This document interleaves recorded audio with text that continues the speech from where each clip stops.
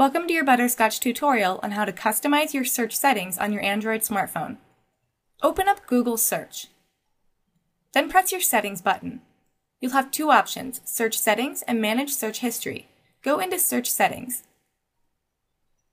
The first thing you can do is customize your web searches. Tap on Google Search, and now you'll have an option to choose to show web suggestions from Google as you type, use your location for search, and to show or not to show your personalized search history. You can also manage your search history.